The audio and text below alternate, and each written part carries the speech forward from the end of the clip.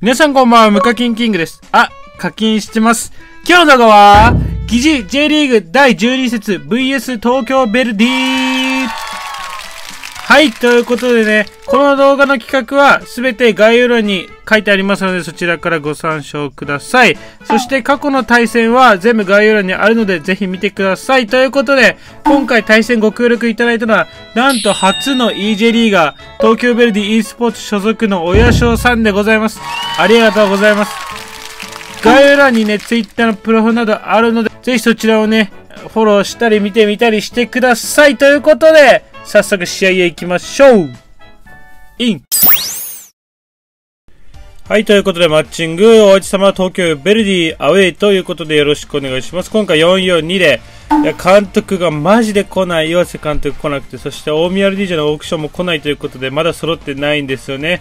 そしておうちさんは433ということでよろしくお願いします。で、今回も6分延長 PK なしの、今回、ユニフォームはお互いホームユニフォームということでよろしくお願いします。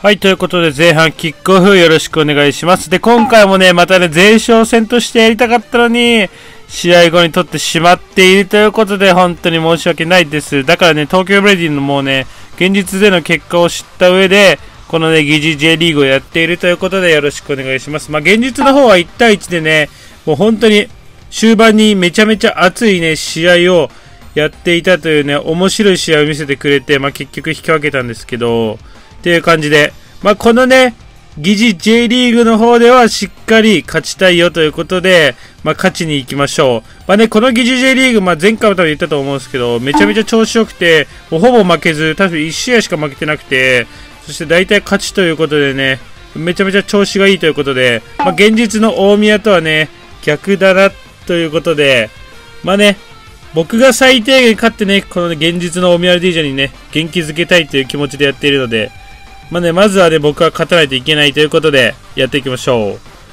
う。まずね、相手回して、いや、やっぱね、ej リーグのおやそうさんね、回しが上手くて、結構ね、ポーゼって、このね、僕がディフェンス切ってるところじゃないところにめちゃめちゃパス出してきて、本当に厄介でしたね。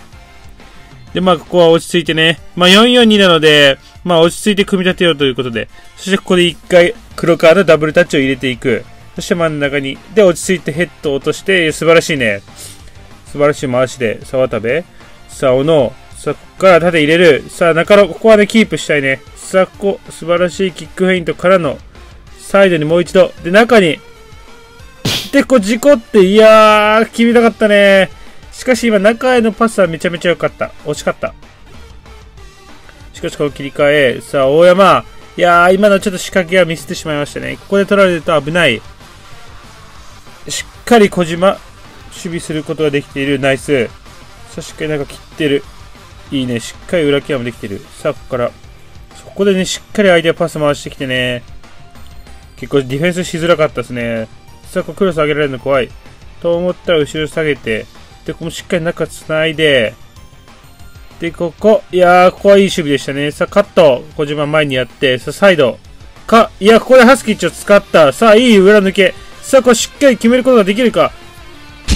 さあ、さすがハスキッチ。落ち着いてゴールを決めて。今の裏抜けは完璧でしたね。そして小島選手代をね、今パスしたの。やっぱ彼はうまいっすね。現実でも素晴らしいスルーパスを出してくれますから、本当に中盤の中一番好き。さあ、小島選手来たぞ、また。いやー、こう今のね、最初、スルーパスの、縦の動き見せてからスルーパスを押したんですけど、手前でもらおうとしてましたね。いやー、あそこやっぱパスキャンがあればね、今のパスキャンセルできてよかったんですけど、導入してほしいっていう感じですよね。さあ、ロスタイム0分。さあ、ここでどうなる？いやー、これラッキー。めちゃめちゃ相手のチャンスで終わってくれたということで、前半はいい感じで守備ができてね。そして、裏抜けが素晴らしい。で、前半は交代なしで。まあでもね、親翔さん、相手の方もね、結構ね、厄介なパス回しをしてくるので、まあ後半集中していきましょう。さあ、後半よろしくお願いします。ということで、まあね、後半はね、1点リードしているということで、落ち着いてね、パス回ししていきましょう。さあ、小野、どうする？ここから、さあ、持ってる。いやー、体当てられて取られてしまうが大丈夫。いやー、しかし、失ってしまう。さあ、ここから、しっかり真ん中戻せるか。さあ、ここ取れるか。取れず。さあ、怖いぞ。さあ、相手攻めてきた。さあ、これプレスかけたい。しっかり抜かれる。さあ、ここで、中にいられる。これまずいぞ。まずいぞ。さあ、体、危ない。山越シュート来そうと思ってね、スライディングしたんですけど、変なところでスライディングしてしまって。いやーでもしかし今ね、誰か忘れちゃったけど、とりあえずプレスかけていて、相手背負っていたので、まあね、簡単にシュートを打たせなかったところが素晴らしかったですね。で、ここで、小長選手交代の、さあ、ここから松田選手交代の A は交代でやっていきましょう。さあ、ここは今勝ってるか、負けず、さあ、ここから、しっかり真ん中の選手をカーソル合わせたい。いや、小長に合っている。まあ、ここでプレス。さあ、いいね。442のしっかりね、形を崩さず。ナイス。さあ、ここから、いやー、ここ失ってしまう。さあ、しっかり戻そう。小島。いやー、惜しい。いやー、惜しい。さあ、ここからどうする？縦空いてる。まずい。プレスかけたい。いやー、ナイス、くし引き。いいプレスからのいいカット。いい、ここでナイスパス。さあ、ここに縦パス。さあ、ここから、今、来たぞ。さあ、ここから縦空いた。さあ、来た。いやー、今のもうちょっと前出せば1点でしたね。もったいない、今のは。さあ、ここナイスインターセプト。さあ、まだね、まだ攻撃あるから切り替えて。さあ、ここいいパス。さあ、いや、いやー、惜しい。今のね、コース切られてたから、キックフェイントで、ドリブルしたかったんですけど、あそこで倒れてしまって、ノーファールということで、まあ、切り替えていこう。まだね、1点リードしているので、そんなに慌てず、そこから、いやー、サイド上がってしまう。さあ、サイド渡される。さあ、サイド、まずいフリーだ。さあ、ここからプレスかけよう。と思ったら中に出される。いや、ナイス。いいね。今回ディフェンスのインターセプトが効いてますね。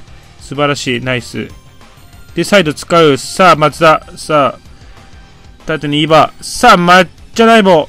さあ、中野。いやー、惜しい。積極的にシュートを打つも、相手に当たって取られてしまう。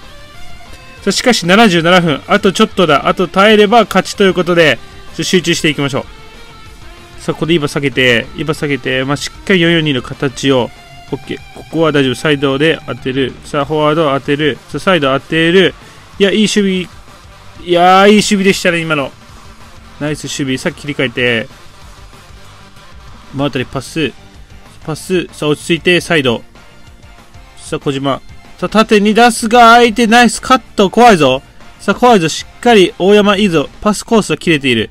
さあ、ここでキックフェイント。やばい、縦にいられた。さあ、取れず。いや、ここ取りたい。いや、取り切れず、シュート。いや、相手ナイスシュー。今のはちょっと真ん中の位置で取り切りたかったが、取り切ることができず失点しまったということで、いやー、87分。で、現実1対1でしたからね、これも同じく1対1ということで、しかしここでは勝っていきたい。最後、攻撃まだある。89分。さあ、ロスタイム途中に、やばいぞ。1分経過してここで試合終了ということで、現実と同じ1対1ということで、いや、さすがの ej リーガーおやしょうさん、最後の最後で追いついてきました。いや、試合としてはめちゃめちゃいい試合でしたね。お互い攻撃、お互い守備で、めちゃめちゃ均衡した試合で、現実と同じ1対1ということで、いや、対戦ありがとうございました。ここまでね、めちゃめちゃ調子よくて、勝ち点、7勝1敗3分けということで、勝ち点24。いや、めちゃめちゃ調子いいですね。まあ、このままの調子で、次回、vs アルビレックス新潟戦ということで、またその際はよろしくお願いします。ということで、最後までご視聴ありがとうございました。この動画がいいと思ったらチャンネル登録、グッドボタンよろしくお願いします。ということで、バイバイ。